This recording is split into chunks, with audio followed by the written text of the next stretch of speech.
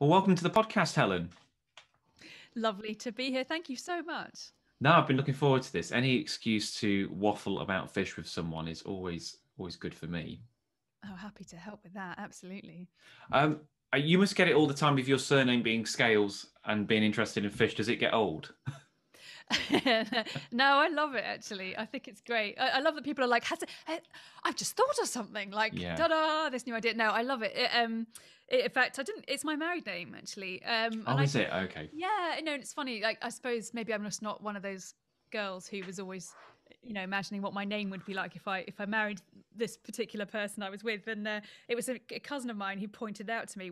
I think we were even engaged at that point, possibly, or maybe not quite. Anyway, she was like, if you get married, you'd be Dr. Scales. And I was like, oh, yes, that's what I want. One reason to get Definitely. married, or the only Yeah, reason, is well, go I for mean, it. it certainly was a reason to change my name. I'm not sure I would have otherwise, but I was like, well, that's quite memorable, really. And it has been very memorable. Lots of people have, kept me in mind, which I don't mind. It's Yeah, good. definitely. My surname sounds a little bit like Perch, and I've had a couple of people It say, "Why don't does, you change it to Perch?" And I'm like, "No, that would be crazy." So I'm not quite going to go that far. But we've touched on that. But where did your interest in marine biology start then? So I was always a real sort of outdoorsy kid, a real nature kid. My family, I grew up in Surrey for most of my younger years, so nowhere near the ocean really. But my family, we went to Cornwall a lot on holiday, and was never happier than when we were down at the beach on the coast. And so I but it really crystallized for me when I learned to scuba dive. And you think it might be the other way around, that I might be into the oceans and then decide to dive. And I kind of was, but it was my first open water dive that when I got to see, it was actually freshwater fish, the first fish I met, wild fish. It was in Stony Okay. Cove. Ah, of course it is. Yeah, that's a lot. A lot of Yes. people lose their virginity in sort of Yeah, diving. and Let me clarify: almost. diving virginity in in Stony Cove. I almost gave up on the whole thing because it was so very cold and miserable. It was March, it was 4 degrees, I was in a wetsuit. Suddenly it all seemed like a very bad idea. But then I saw this one little fish and suddenly I was in its world. The wall of the aquarium had fallen away and I was in its three-dimensional space. And that it's really switched something in my mind and made me think instantly that I wanted to do this as much as possible. So it was really that kind of exploration and being in the fish's world that suddenly made me think, yes, this is for me really. And the oceans, yeah. I mean, I was very much, I guess, I don't know. Suddenly, once I got on the ocean as well, and then I saw more stuff around the British Isles, it was just, yeah, I was hooked. So I'm guessing it would have been a perch or something, wouldn't it, in Stony Cove? I A don't roach, know maybe. actually. I don't remember it being. Yeah, it might have been. Yeah, it probably was. It just seemed like a little silvery thing. It was, to be honest, the visibility wasn't great. That was the No, other thing. yeah, it Someone can had be. obviously first dive. I kicked the bottom. The sediment had come up, so I could hardly see anything. I remember my dive instructor had tied me to her with a leash, like we had a long line, and that All just right. like a dog, like he was Yeah, like she was taking me for a walk. And then once we got the visibility was poor, I could see why she did that because it was obviously going to be a bit tricky to find me in the dark. So this little silverfish kind of came out of the murk and then swam off. Yeah, it was yeah, just the way it moved and the way I was just in its world was just really mesmerizing. It was great. yeah. It can seem strange to people when you go, "Oh, a big dive quarry in Leicester," and they'll be like, "Oh, what's special about that?" But yeah, when you're Yeah, down there, it's pretty amazing.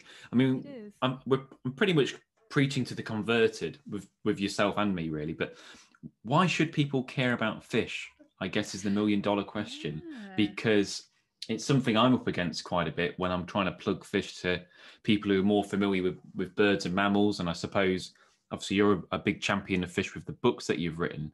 So why should we give a monkeys about fish? Yeah, well, I mean, I think they get a bit of a hard time, don't they? I mean, they're vertebrates, just like the birds and the mammals and the amphibians and perhaps the other animals that people think about more and perhaps associate more with, I don't know, with being interesting and something that you'd care about. And I just always had this feeling that fish have sort of had a bit of a raw deal, if you like, because they're seen as being so different. And I don't know if it's something to do with their being cold-blooded and out of sight. You don't see the beauty of a fish unless you've got your head in the water, or you're watching a lovely film or seeing pictures and so on. And so they have this reputation, don't they, of being cold and slimy and smelly Yeah, and kind of boring. And, nothing could be further from the truth. So in terms of just the wonders of the wildlife, that alone, it's just, they are this extraordinary group of enormously diverse animals. What is it? It's like 40,000 species, 50,000 maybe. It's sort of, those sorts of numbers are hard to pin down. And within that group, so much diversity in form and diet and behavior and color and shape and all these things. And yet maybe it's also something to do with the fact that that fish are food, and that it's hard to relate something that you eat to the animal that it comes from, and you almost put down a wall in your mind. Like, you don't want to think about lambs, frolicking through the meadows, and then you have roast lamb for dinner, and that you make that kind of division. And maybe fish suffer from that too. But I do think it is hard to get people to like fish appreciate fish as wonderful, interesting animals and not just food. I mean, I don't know if that's something you find as well, that it's getting through that barrier almost. Yeah, I think it goes back to what you were saying earlier, in that most people's experiences of fish are either in the fishmongers looking a bit lifeless. You might see an angler holding one, but even then, it's not quite the same if it's gasping for air in someone's hands.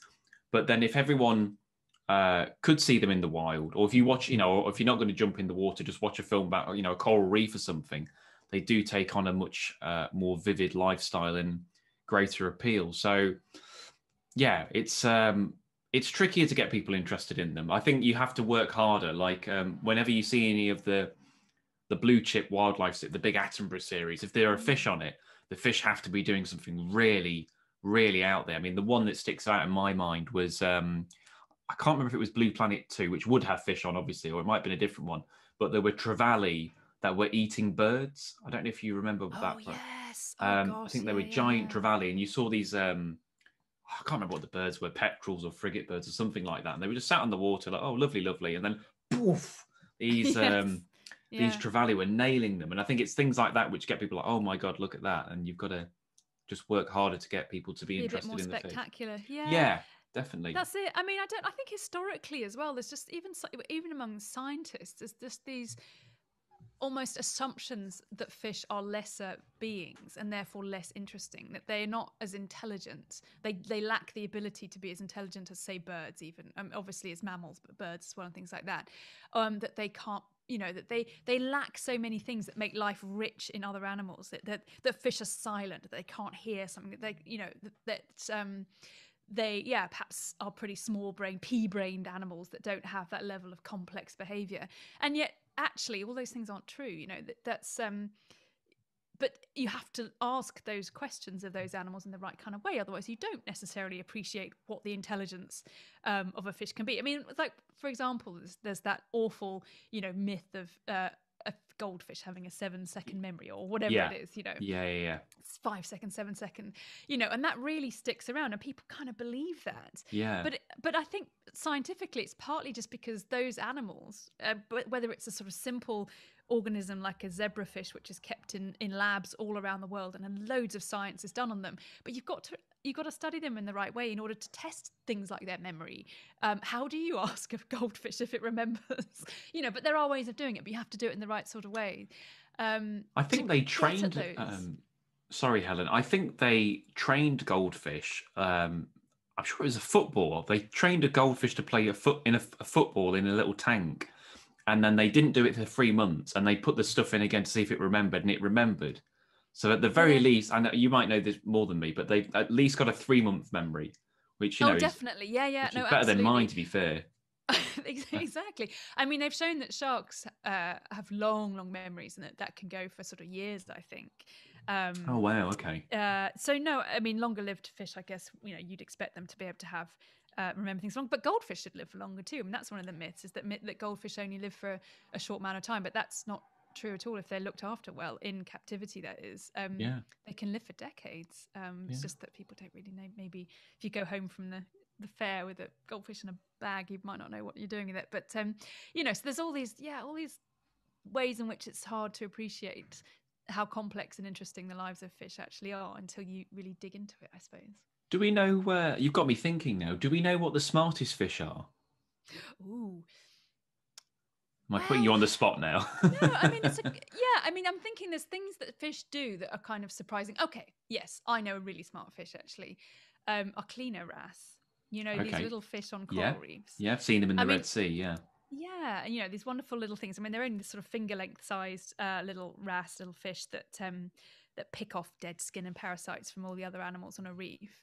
And there's a couple of different species that do this, but they're small fish. They've got a tiny wee brain, and yet to be a successful cleaner wrasse, to be a cleaner fish, to provide that role, to use that as your source of food on a reef, requires really quite complex behavioural abilities and cognition. And you know, it might not be that it's the most intelligent fish out there, but it's certainly one that's been studied quite well. And we do know that they have amazing ability to remember things and to work things out. So, you know, they will memorize.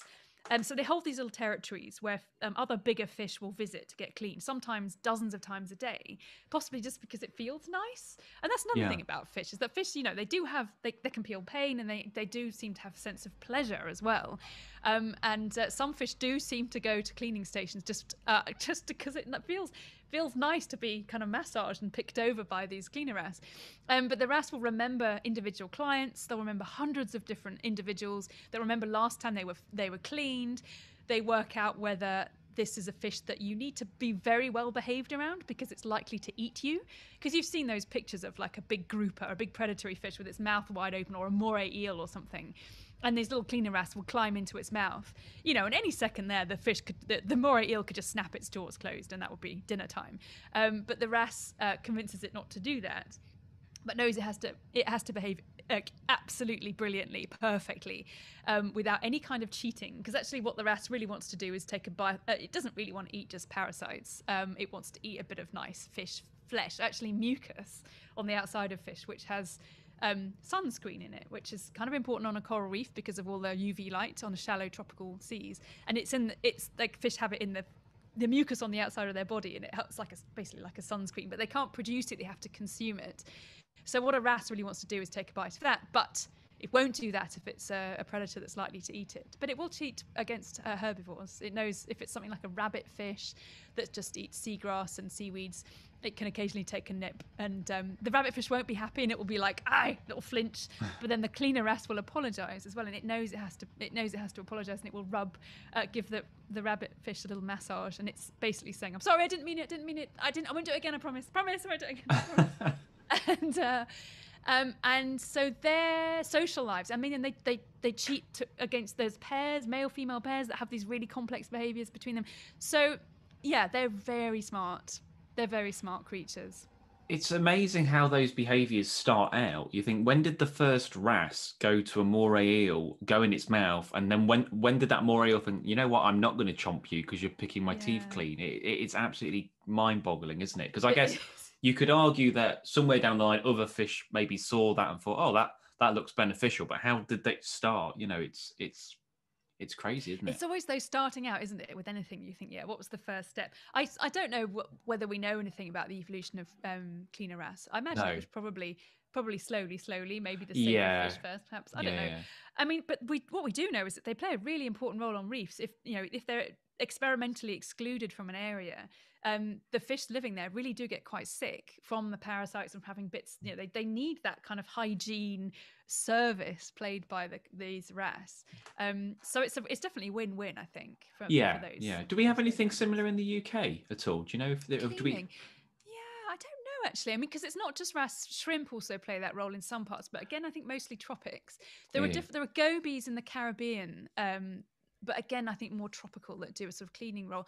I think, well, the thing is, now what I'm thinking of actually is I think wrasse in general will do that because of what there is happening here in the UK is there are collections, I think maybe even lump suckers perhaps, but also wrasse in Devon that are being sent up to Scotland for the salmon farms. I don't know if you've heard about that. I do know about it. Yeah. Because it's destabilizing ecosystems, isn't it? If you're taking all these wrasse away, then I have heard about that. It's a big problem. So I guess they are doing a bit of a cleaning role. They must be picking off. I guess that's the reason they're putting them in these salmon farms, is to try and remove the parasites from these farms. So, there must be something in it, I guess. So I guess it does. It does happen here. So I always find it fascinating when you can find parallels between things that happen in the tropics and they happen right here in the UK. So I think I've mentioned it a couple of times on the podcast, but one of the ones is, do you know about groupers and eels in coral reefs? When you'll get I don't know if the grouper follows the eel follows the grouper, but we get that in the UK with perch and eels.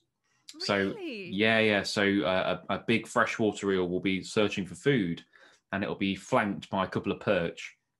And when the eel's looking for bullheads or crayfish or whatever, when something darts out, the perch will dart and snatch and grab it, which I find fascinating because that's a learnt behavior. So again, it's just Yeah. this little slimy brown fish that no one thinks are unintelligent and uninteresting. It's learnt something. So I think that's really really fascinating. It's something I'd It love to. is. I've filmed a little bit of it, but I'd love to go in depth on that because I think that'd be Oh fascinating yeah. to Oh, you need do a to bit. definitely, because this is all part of like really deconstructing this idea that fish are boring and dumb and Yeah. stupid, and are not interesting. But it really busts that myth if you can show that sort of cool stuff happening. Yeah. Yeah, no, definitely. And obviously you've done lots of books on it, and you've recently written a book, The Brilliant Abyss, about the deep sea. So I wondered, when you were researching and you were working on this book, what did you find out that surprised you? Oh, everything about the deep sea, to be honest. I mean, it is the biggest and most surprising place. I guess I'm just almost surprised that we feel that way because it's the dominant living space on our planet. That's something like 95% of the biome, the living space that living creatures can occupy is the deep sea, from sort of 200 meters down to the very bottom, Is that close to right? Wow. 11,000. If you think about the depth and the volume of the ocean, it's something like a billion cubic kilometers. It's ridiculously big. I worked out that and I can't remember the number of it, but I think it was something like, if for every deep sea biologist, if you divided up the ocean between them, they'd have some enormous number, like 50 million cubic miles or something stupidly high number. I don't Plenty to think go I'm sure. around. So it's a huge space. Therefore, kind of, I don't know. It is Earth. It is so much of our planet. It's deep ocean. So in a way, we shouldn't be surprised, but of course we are, because we're not familiar with this place, and because it's such an extreme environment for anything to live in. I mean, it was only maybe 150 years ago, not so long, that it was generally thought that nothing lived in the deep ocean. That beyond maybe 500 meters, perhaps, everything beyond that was just empty. And it kind of made sense to think that, because the conditions are so extreme. I mean, there's no light really, certainly after 1,000 meters. There's no sunlight. There's very little food, or people thought there was no food at all, and the pressure is immense. So how could anything survive down there? So it was kind of assumed for various reasons that nothing was there. But we couldn't have been that people couldn't have been further from the truth. I mean, the deep ocean is full of extraordinary life that has evolved all these weird adaptations to be able to survive in those extreme conditions. So we see, these delicate creatures, these animals made of jelly, all sorts of jellyfish, gelatinous creatures that you think, well, how on earth can that survive? You pick one up and it would just fall through your fingers. But it's exquisitely adapted to high pressure, to surviving in a very low food environment, sometimes very low oxygen environments. Worms that have evolved a diet of bones. The occasional whale that ends up in the deep sea, and they specialize in eating those. So it's all strange, but actually economists shouldn't be strange, because it is our, it's so much of our planet. But every time people look, any time a scientist pretty much puts their head in the water, they're submersible in the deep, we find something unexpected and cool. I was going to try and film every marine fish in the UK. I was thinking, yeah, I could have a go at that. And I think there's roughly around 400 species. I mean, it depends who you ask. And I thought, okay, well, that'll take me a while. But I looked into it, and the vast majority of those are deep sea. And how would you go around? How on earth would you do that? And there's some really weird stuff just off the British coastline. There's I can't remember. There's some really weird sharks and chimeras and stuff that you wouldn't even think that we get in the British Isles that we get here. So it is just an utterly fascinating environment that we've got down there. And I guess out of all the topics that you could do, why deep sea then? It was just something that you had always been interested in, or was it just a topic that there's mystery, or you wanted to highlight it? What was the rationale behind writing this book? So it was a combination, actually. I mean, the deep has been it's been in my mind since I was an undergraduate and I first started hearing about some of the organisms that live in the deep ocean. Things like, I remember very clearly having a lecture on the stoplight loose jaw, this bizarre deep sea fish that has red bioluminescence. And most things have blue bioluminescence, this ability to glow in the dark. 75% of stuff that lives in the deep can glow. It's not unusual, but red light's really unusual. And this guy has this sort of sneaker scope vision, which we think they evolved so that they can see, but nothing else can, because most animals in the deep can, if they can see anything, they can see blue light, not red. So they've almost got this night vision goggle stuff going on, which is just so cool.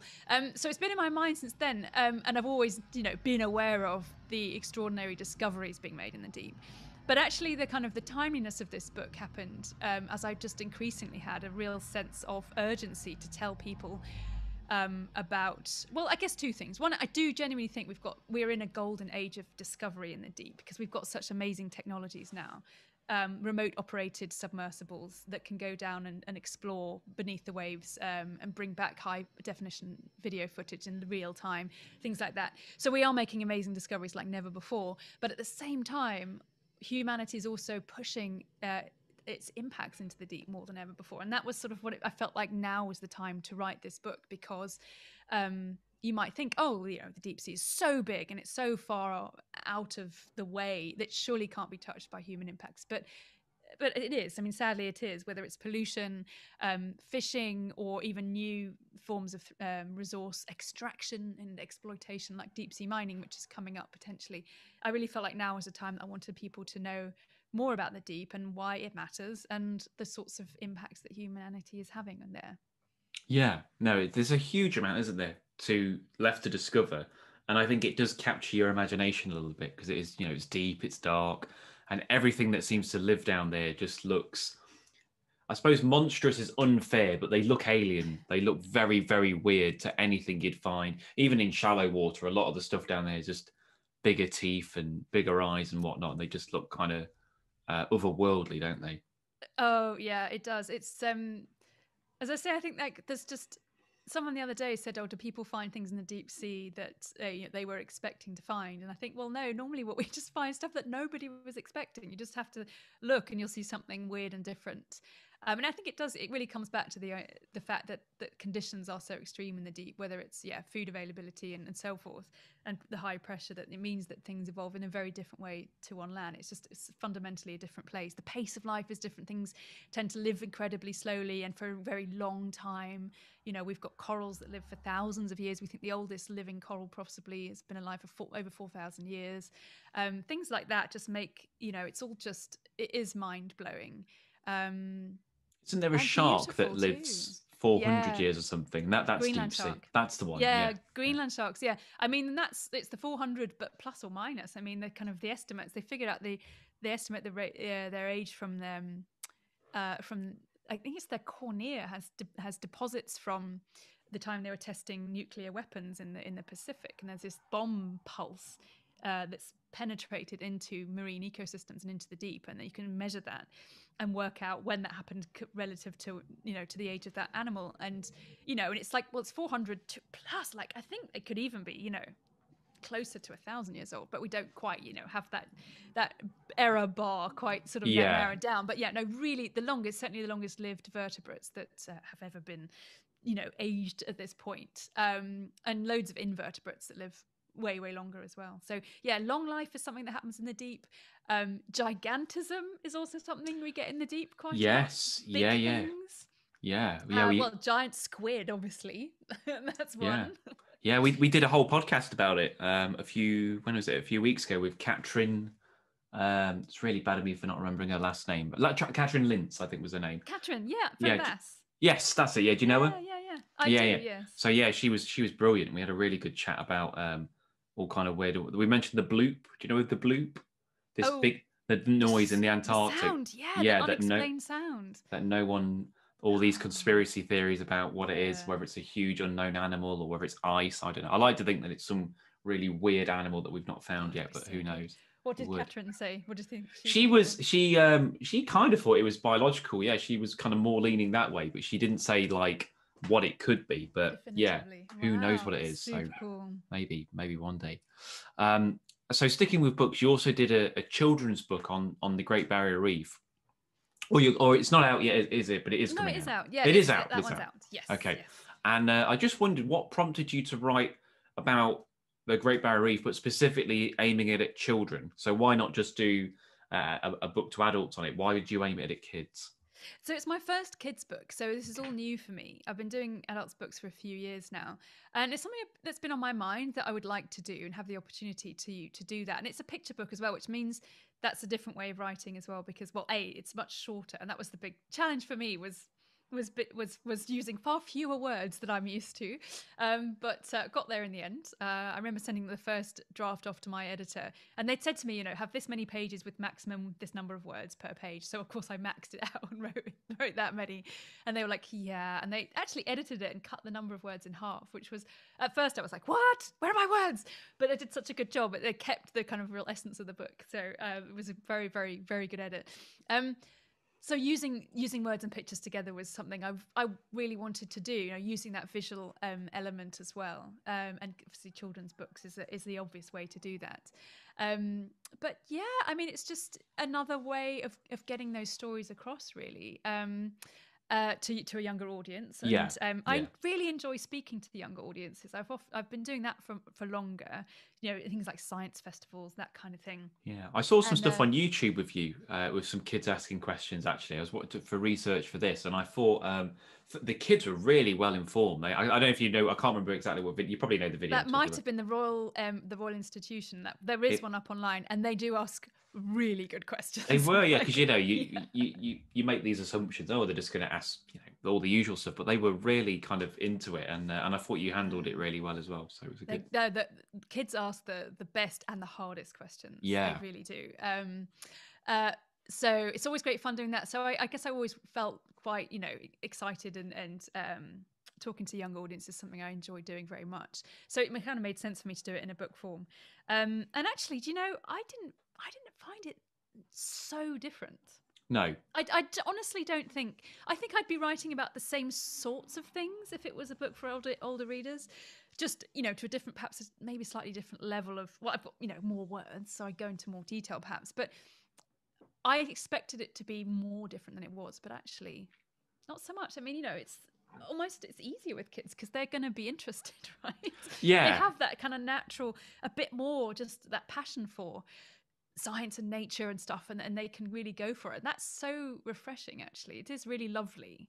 I don't know how much, if you ever get a chance to sort of talk about your work with younger people, but I do find that the enthusiasm they can aim back at you is it's really inspiring, actually. Yeah. A few times, yeah, not a huge amount. I'm not I'm not much of a kid person, if I'm completely honest with you. I don't go around hitting them in the street or anything. No. But not yet. We'll see how it goes. But yeah, no. I mean, from when I have spoke to kids who are interested in what I do, then yeah, they are incredibly passionate, and they often have this sort of just quite nice naivety. Like you said, they'll just ask you a question that an adult wouldn't ask you, or they'll be interested in something or notice something that maybe an adult wouldn't notice. So it's quite nice to see it through a new set of eyes, which I do like that. So I think there is an upside to it. Yeah, for Definitely. sure. But I did really enjoy doing the kids' book. And the thing I'm sad about now is right now I'm not allowed to go. Obviously, we're not going to schools or anything, which was one thing I was really hoping to do. So, that'll change, I'm sure. And I've got a couple more kids' books that I'm working on now. So hopefully, that will happen when we're allowed. Exactly. Yeah, So, we can but dream, can't we? And indeed. you did a series with The Guardian on sharks as well, I believe. And I wondered, why do you think people are so captivated by sharks as opposed to other fish? It always seems to be sharks are the exception. Whenever you talk to people about fish, as we were talking about earlier, often it can be a little bit deflating. But sharks, just everyone loves sharks, And if you look at magazine, I remember pitching some stuff to BBC Wildlife magazine, and I was like, oh yeah, no, let's get a trout on the front cover. And they were like, no way, no way. But a great white shark, no problem. They'll put that on the front. So what do you think it is about sharks? Well, it's a bit of a love-hate thing with sharks, isn't it? I think there are those people who kind of fundamentally, myself included, have always thought that they are just brilliant and, fascinating and beautiful creatures. I mean, there's hands down. I mean, they're pretty much, I'd say. Am I right? Would I be right in saying that they're the biggest predators in the ocean? Fish predator, fish predators apart from Yeah, killer yeah, they whales and would things? I be. guess so. Yeah. So The they've got as that. fish they are, yeah, yeah. Yeah. So they've got that position perhaps, and maybe that's partly it, that they are such big animals. And there's just something about big things I think people find um, captivating, whether it's because they're terrified or in some kind of state of awe. But there is something about a big animal that is different to little things. I mean, I personally, obviously, I also find absolute joy in the tiniest wee things as well. But Yeah. there's just something about the presence and the magnificence of a big animal is hard to resist. So maybe that's partly it, even though there are smaller sharks as well. Yeah. But then obviously there's the hate side, and there is still this sort of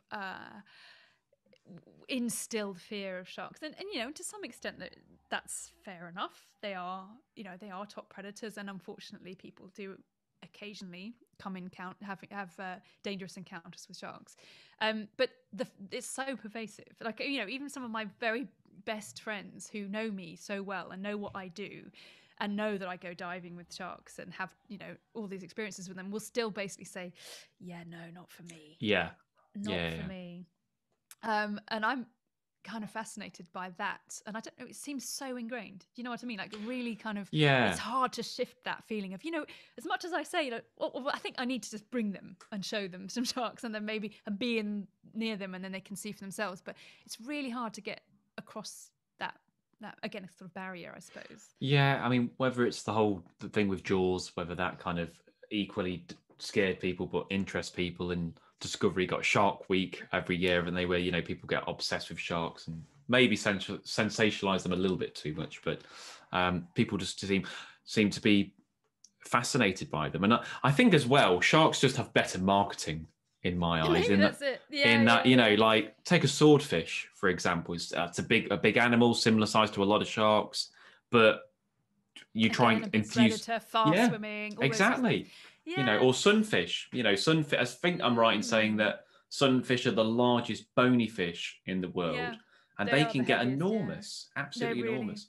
So They are super, super cool. I mean, yeah, but you're right though. There is something like sharks. Yeah, they do have that kind of excitement about them that it is hard to equal with other fish. So yeah. maybe we need to sort of, I don't know, perhaps somehow try and do, well, you're doing it, but again, sort of try and equalize things a bit in the I in the think fishing so. world. It's Yeah. showcasing all the other stuff, and one fish I wanted to talk to you about actually, and you'll know as soon as I say the species why I want to talk to you about this is the pearlfish. Ah. Okay, now you can probably now you'll know where I'm leading with this now, but obviously listeners will be like, oh, this seems perfectly innocent. It's a nice name, isn't it? It is. It's it conjures up. You think of this lovely smooth fish, but so why? That does help. Yes, smooth does. So why have I brought that up? What is special about a pearlfish? Well, it lives somewhere special, doesn't it? Let's paint a picture. So, near a coral reef in the tropics, but away from where those corals grow, there's often sandy lagoonal areas where there's not a lot there. It's usually just sort of open areas of flat sand. So there's not a lot to hide behind or make a home in if you were a little fish that needed somewhere to hide. Except there are animals lying around on the seabed, relatives of starfish and sea urchins, things called sea cucumbers that look like, well, sausages or possibly grosser, worse things than that. But inanimate, and they are animals, but they look fairly inanimate, lying around on the seabed, tubular creatures. And these little fish, the pearl side, have discovered that if they can get in, which they find a way in, that living inside the bums of sea cucumbers is a nice place to hide and a safe place to hide. So they do. They live exclusively basically inside the sort of lower intestines of these sea cucumbers, and they get in and out through the bum. So it's funny, like we were mentioning earlier about the first cleaner wrasse, but when did the first pearlfish decide, oh, this is where I'm going to hide? Going to go up this cucumber's arse, basically. Yeah, I mean, I could sort of almost see that a bit more. You might just be swimming around, and guess, then I don't, because also we should point out that sea cucumbers also breathe through their arses, so they have to take a breath. And actually, I think that's how the fish get in. Now they know what to do. Is that I think they basically just wait there, or just almost because at some point the sea cucumber is going to take a breath, and so in they go as soon as that orifice is open. So it's not symbiotic. The sea cucumber gets bugger all out of this. It does I not don't want a think pearl so. a pearlfish in No, I its really think it doesn't. I think cavity. it's a bit parasitic, actually. I mean, oh Is no, it? I think they might even feed on some of the bits inside. I think it might be. Ah, It might even be some nutrition involved. So no, it's amazing though, isn't it? It really is. And if yeah, you see it and you think, oh, it's a little fish, it's actually quite big compared to the size of the size of the cucumber. It's yeah, not a tiny wee thing. It's substantial. I'd yeah. say they must know it's there. It's cause Surely, for concern.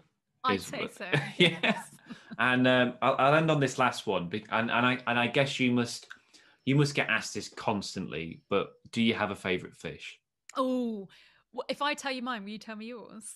Yes, yeah. I'm Because you assuming must yours get is it the all the time. pearlfish. Well, you can have that if you want. It's such a great question, and I always my kind of cop out is one that I sort of keep changing my mind, and that I have like my favorite fish of the week sort of thing. And it is true actually, because a lot of the work I do involves doing a lot of research and reading and thinking about different parts of the world, deep sea, coral reefs. So I'm always encountering new things that I didn't know about before.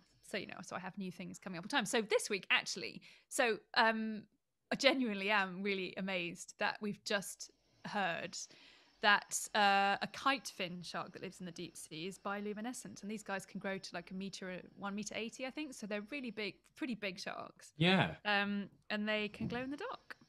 How cool is that? Kite. Right. I'm gonna Google Kite that. fin shark. Kite fin They're shark. also known Okay. as I think they also have the name of something like a seal shark, which I've never heard them called that, but apparently, yeah, kite fin Okay. or seal shark. Okay. Wow. Dilatius lyca. They live down in the deep, and we've known about them for a while. But the thing with bioluminescence is it's not a very easy thing to prove. You either have to see the animal using its bioluminescence. Sometimes it's not a constant light. It could be sort of No. a No. flash of light. So you have to be looking in the right place at the right time if you're in a submersible or you've got a camera down there. And there are ways of doing it in the lab, but you've got to look after these animals and bring them up carefully and so on. So I think there could be a lot more. There are lots of sharks that are bioluminescent, which we know about already, but this is the biggest one, which is Yeah. pretty cool. And one idea they have, which really makes my mind spin, is that because a lot of the smaller sharks have bioluminescence, probably for a thing called counter illumination, for trying to disguise their silhouettes in the sort of twilight zones of the ocean, but sort of 200 meters to 1,000 meters, where there's a bit of inky blue light. And they put blue light on their bellies to sort of match that surrounding light, so they aren't this dark shadow swimming overhead, if you like. Yeah. And probably to try and avoid predators. So why is this big predatory shark doing this sort of similar sorts of things? Maybe it's doing something else. And one idea is that it's illuminating the seabed. They actually live just above the deep sea bed. Maybe they're illuminating the seabed so they can hunt, basically, like a searchlight Wow. for their food. We don't know. It's just an idea, but it's pretty cool. Yeah, that is a good one, isn't it? Yeah, mine doesn't sound as impressive as that now. So I would normally say grayling, but for the sake of sanity, because I'm sure most people on this podcast have heard me waffling about grayling constantly, I'm going to say something different today, which is burbot, which Okay. are purely because I like to think that we might be able to get them. We've got Beevangelicism about bringing beavers back, and Yes, I'd we love to think do. that we could get I'd love to think we could get burbot back, because what fascinates me about them is they're a freshwater cod for a start. They can breed under ice. They lay their eggs when it's very cold, millions of eggs, in fact. And that they were a species that went extinct in the UK in living memory. The last one that was recorded was 1969, I think. Oh, So we talk wow. about losing these animals hundreds and hundreds of years ago, but there would have been people who would have seen a burbot who are still alive today. Ah. So I would love to see them back. And they're not the, well, to the eye of the beholder, beauty's in the eye of the beholder. I think they're very beautiful fish. Most people would probably think they're quite ugly because they've got kind of whiskers and they're kind of bottom dwelling looking thing. I think they're absolutely fascinating. So I would say they're my favorite fish today. And Sounds good. I'd love to see them back, hopefully, one day. Is anyone working on that? Is there any Yeah, there are plans? plans afoot. Yeah, they because we think they went extinct because of a combination of pollution and habitat loss, and now there's been feasibility studies done, and we think, well, not that we think, the feasibility said that they could come back. So there are plans to hopefully reintroduce them. So you never know. In a few years' time, we might have the burbot back in the UK, which would be That would brilliant. be super cool. Yeah. Definitely. So I'll be there if they do. I'd love to. I'd love. I Brilliant. have actually seen one. Actually, I saw they tried to reintroduce them in 2007, and I was able to go see one then. Okay. But they are, Oh, yeah, they're weird looking things, but so hopefully cool. we can get them back. But Yeah. look, it's been an absolute pleasure chatting to you, Helen. Anything to talk about fish for an hour is always always good. If people want to get your books, where's the best place to go? So, you could check out my website, helenscales.com. And actually, if you don't mind me doing a wee plug, and it's No, go for a for it. good cause, you'll find a link on there from my latest book, The Brilliant Abyss. Basically, it'll take you over to bookshop.org, which is an online bookseller, but it helps to support independent local bookshops. And so part of the money, if you order it through my little shop, Dr. Helen Scales on Bookshop, you will be not only supporting an independent bookseller, but I will get a small commission, and I'm donating my commissions to the marine conservation charity Sea Changers. So, so I would love you. So I've got all my books are up there. I'm also going to start putting up some other titles, things I've read. Your book, I'm sure, will be up there as well. And then just help raise a bit of money for that very good cause to help Yeah. save things in the British seas. Well, I can put a link to that in the description of the podcast so Okay, people can thank you. find that nice and easy. And I did Lovely. get a copy of Helen's book, and it is. I've only just started it, but it is pretty good reading and some really weird and wonderful stuff that we've got in the deep sea. But look, it's been a pleasure, and thanks for coming on. Thank you so much for having me. It's been great fun.